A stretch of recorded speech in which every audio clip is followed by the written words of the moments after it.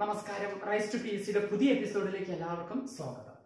ഇന്ന് നമ്മൾ ഡിസ്കസ് ചെയ്യാൻ പോകുന്ന ടോപ്പിക്കാണ് മണ്ണിനങ്ങൾ. ഇന്ത്യയിലെ പ്രധാന മണ്ണിനങ്ങളെ കുറിച്ചുള്ള ഡീറ്റെയിൽ ആണ് നമ്മളത് ചെക്ക് ചെയ്യാൻ പോകുന്നത്. കഴിഞ്ഞ ക്ലാസ്സിൽ നമ്മൾ ശിലകളെ കുറിച്ചുള്ള ഡീറ്റെയിൽസ് ചെക്ക് ചെയ്തിട്ടുണ്ടായിരുന്നു. അത് പെട്ടെന്ന് തന്നെ നിങ്ങൾക്ക് മനസ്സിലാവുന്ന വിധത്തിലാണ് ഡിസ്കസ് ചെയ്തത്. അത് കേൾക്കാത്തവർ തീർച്ചയായിട്ടും അതൊന്ന് ചെക്ക് ചെയ്യണം. ഇന്ന് നമ്മൾ നോക്കാൻ പോകുന്നത് ഇന്ത്യയിലെ പ്രധാനപ്പെട്ട മണ്ണിനങ്ങളെ കുറിച്ചിട്ടുള്ള ഡീറ്റെയിൽസ് ആണ്.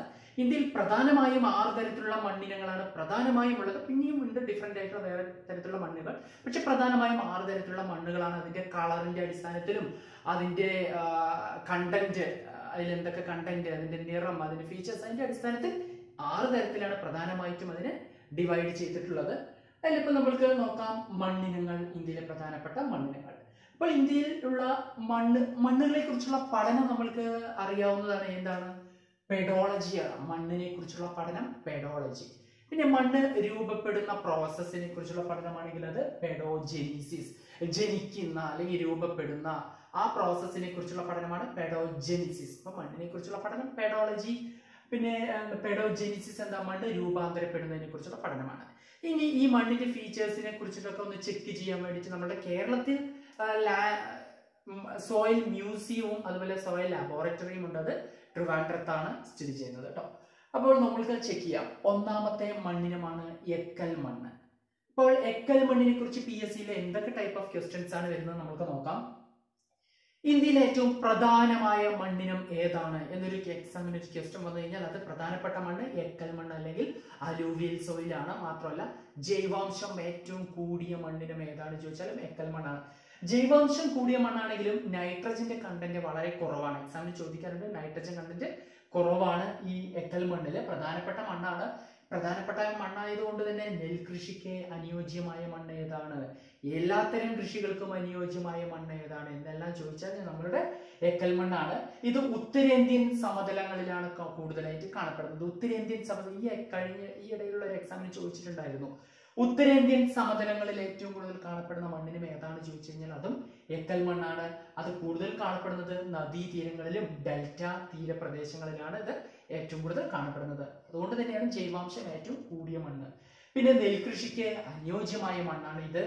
പിന്നെ മാത്രമല്ല പുതുതായി രൂപം കൊള്ളുന്ന എക്കൽ മണ്ണ് അറിയപ്പെടുന്നത് ഖാദർ എന്നും പഴയ എക്കൽ മണ്ണ് അറിയപ്പെടുന്നത് ബങ്കർ എന്നുമാണ്. അപ്പോൾ പഴയ എക്കൽ മണ്ണ് അറിയപ്പെടുന്നത് ബങ്കർ എന്നും പുതുതായിട്ടുള്ള എക്കൽ മണ്ണ് ഖാദർ എന്നുമാണ് അറിയപ്പെടുന്നത്. മാത്രമല്ല ഖാരിഫ് ആൻഡ് റാബി വിളകൾക്ക് അനുയോജ്യമായ മണ്ണാണ്. ഖാരിഫ് വിളകൾക്കും റാബി വിളകൾക്കും അനുയോജ്യമായ മണ്ണാണ് ഈ എക്കൽ മണ്ണ് എന്ന് പറയുന്നത്. ഇനി അടുത്ത മണ്ണിലേക്ക് നമുക്ക് പോവാം. അടുത്ത മണ്ണിനെ കുറിച്ചിട്ടാണ് ബ്ലാക്ക് സോയിൽ അല്ലെങ്കിൽ കരിമണ്ണ്.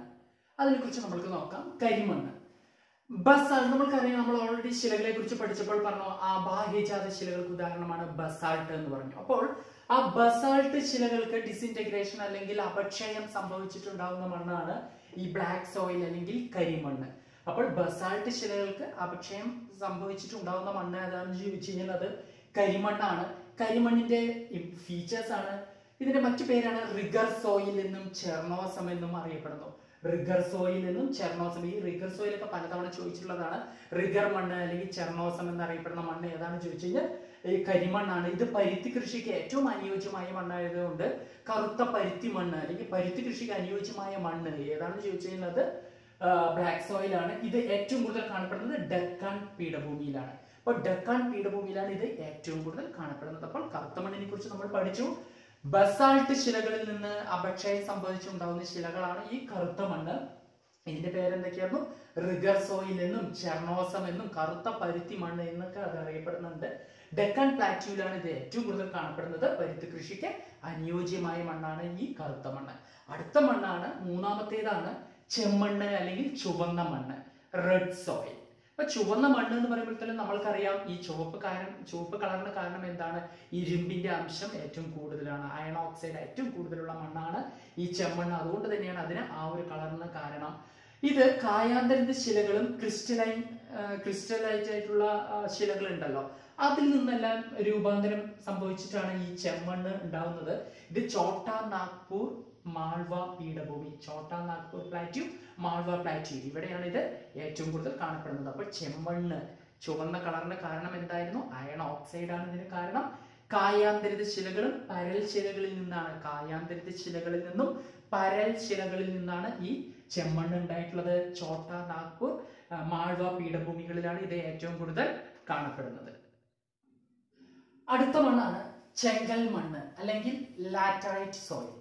ഇപ്പോൾ നമുക്കറിയാം ലാറ്ററൈറ്റ് സോയിൽ അല്ലെങ്കിൽ ചെങ്കൽ മണ്ണ്, ഇവിടെയും ചെങ്കൽ നിറമാണ് ഇതിനുള്ളത്. ഇപ്പോൾ കേരളത്തിൽ ഏറ്റവും കൂടുതൽ കാണപ്പെടുന്ന മണ്ണ് എന്ന് നമ്മൾ ഓൾറെഡി ഡിസ്കസ് ചെയ്തിട്ടുണ്ടായിരുന്നു. കേരളത്തിൽ ഏറ്റവും കൂടുതൽ കാണപ്പെടുന്ന മണ്ണാണ് ഈ ചെങ്കൽ മണ്ണ് അല്ലെങ്കിൽ ലാറ്ററൈറ്റ് സോയിൽ. അതിന് കാരണം എന്താണ്? ആ ചെങ്കൽ കളറിനുള്ള കാരണം അയൺ ഓക്സൈഡ് തന്നെയാണ്. ചെങ്കൽ കളറിനുള്ള കാരണം അയൺ ഓക്സൈഡ് ആണ്. ഇപ്പോൾ ലാറ്ററൈറ്റ് സോയിലിന്റെ കളറിന് കാരണം അയൺ ഓക്സൈഡ് ആണ്. ഇത് ലീച്ചിങ് പ്രക്രിയ വഴി അല്ലെങ്കിൽ ലാറ്ററൈസേഷൻ പ്രോസസ് വഴി രൂപം കൊള്ളുന്ന മണ്ണാണ്. ലീച്ചിങ് പ്രക്രിയ അല്ലെങ്കിൽ ലാറ്ററൈസേഷൻ പ്രോസസ് വഴി രൂപം കൊള്ളുന്ന മണ്ണ് ഏതാണ് ചോദിച്ചു കഴിഞ്ഞാൽ അത് ലാറ്ററൈറ്റ് സോയിൽ ആണ്. ഇതിപ്പോ റബ്ബർ, കുരുമുളക്, കശുവണ്ടി ഈ കൃഷിക്കൊക്കെ അനുയോജ്യമായ മണ്ണാണ്. അപ്പോൾ നിങ്ങൾ ഈ ക്ലാസ് കേൾക്കുമ്പോൾ ഒരു നോട്ട് കയ്യിൽ വെച്ചിട്ട് വേണം ഒന്ന് ഇതൊന്ന് ചെക്ക് ചെയ്യാൻ. അപ്പോൾ നിങ്ങൾക്ക് ഈ പറയുന്ന കാര്യങ്ങൾ ഒന്ന് സ്പീഡിൽ നോട്ട് ചെയ്യാൻ കഴിയും. അത് 2-3 തവണ ആ നോട്ട് ഒന്ന് വായിച്ചാൽ മാത്രമേ മനസ്സിലൊന്ന് കാണപ്പെടാനായിട്ട് വരത്തുള്ളൂ. അപ്പൊ ഒന്ന് ശ്രദ്ധിക്കുക.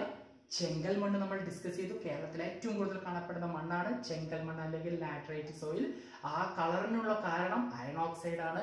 ലീച്ചിങ് പ്രക്രിയ അല്ലെങ്കിൽ ലാറ്ററൈസേഷൻ പ്രോസസ് വഴിയാണ് ഈ മണ്ണ് രൂപം കൊള്ളുന്നത്. ഇത് ഏതൊക്കെ കൃഷികൾക്കാണ്? റബ്ബർ, കുരുമുളക്, കശുവണ്ടി ഇതിനൊക്കെ അനുയോജ്യമായ മണ്ണാണ് ഈ മണ്ണ് കേട്ടോ. അപ്പോൾ ചെങ്കൽ മണ്ണ് നമ്മൾ പഠിച്ചു കഴിഞ്ഞു. അടുത്തതാണ് പർവ്വത മണ്ണ്. അപ്പോൾ പർവ്വത മണ്ണ് എന്ന് പറയുമ്പോൾ തന്നെ ഈ പർവ്വതങ്ങൾ അവിടെയൊക്കെ കൂടുതലായിട്ട് കാണപ്പെടുന്ന മണ്ണാണ് പർവ്വത മണ്ണ്. അപ്പോൾ തന്നെ നമ്മൾക്കറിയാം തേയില കൃഷിക്ക് അനുയോജ്യമായ മണ്ണ് ഏതാണെന്നാണ് എക്സാമിന് എപ്പോഴും ചോദിക്കാറുള്ളത്. അത് പർവ്വത മണ്ണാണ്. അപ്പൊ നമ്മൾക്കറിയാം തേയിലയൊക്കെ പർവ്വതങ്ങളിലാണ്, ആ പർവ്വത പ്രദേശങ്ങളിലാണ് കൂടുതലായിട്ട് കൃഷി ചെയ്യുന്നത്. സോ തേയില കൃഷിക്ക് അനുയോജ്യമായ മണ്ണാണ് പർവ്വത മണ്ണ്.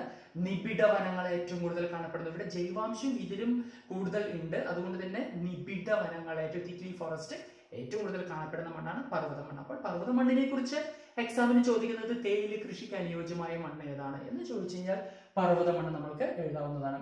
അടുത്തതാണ് മരുഭൂമിയിലെ മണ്ണ് അല്ലെങ്കിൽ ഡെസേർട്ട് സോയിൽ.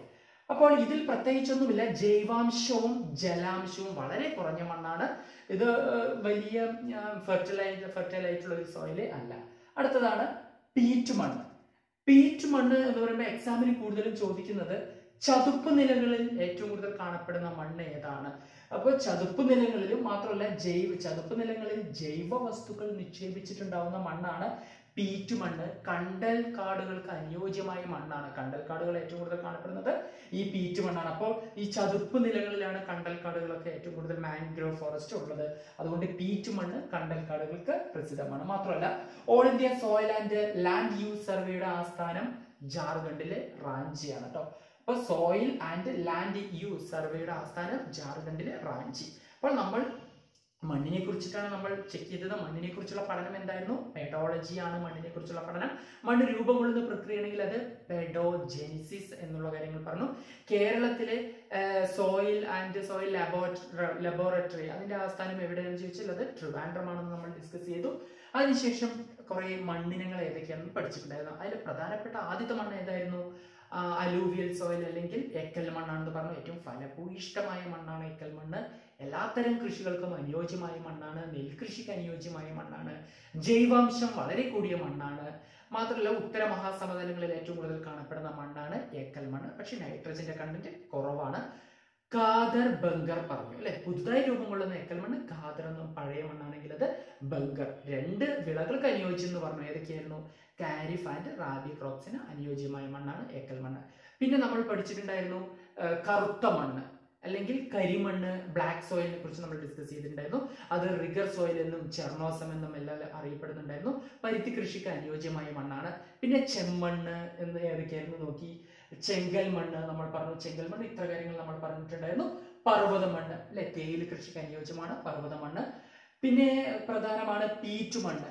അത് കണ്ടൽ കാടുകൾ, കണ്ടൽ വനങ്ങൾക്ക് അനുയോജ്യമായ മണ്ണ് വളരെ ഇമ്പോർട്ടന്റ് ആണ്. അത് all India soil and land use സർവേയുടെ ആസ്ഥാനം ചോദിച്ചാൽ ജാർഖണ്ഡിലെ റാഞ്ചിയാണ്. അപ്പോൾ മണ്ണിനങ്ങൾ എക്സാമിന് കൂടുതലായിട്ടും ചോദിക്കാറുണ്ട്. എക്കൽ മണ്ണും ലാറ്ററൈറ്റ് മണ്ണും എല്ലാത്തരം മണ്ണിനെ കുറിച്ചും എക്സാമിന് ചോദിക്കാറുണ്ട്.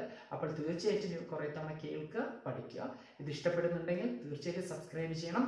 എന്തെങ്കിലും പോരായ്മകൾ ഉണ്ടെങ്കിൽ അത് കമന്റ് ചെയ്യാനും മറക്കരുത്. Thank you so much.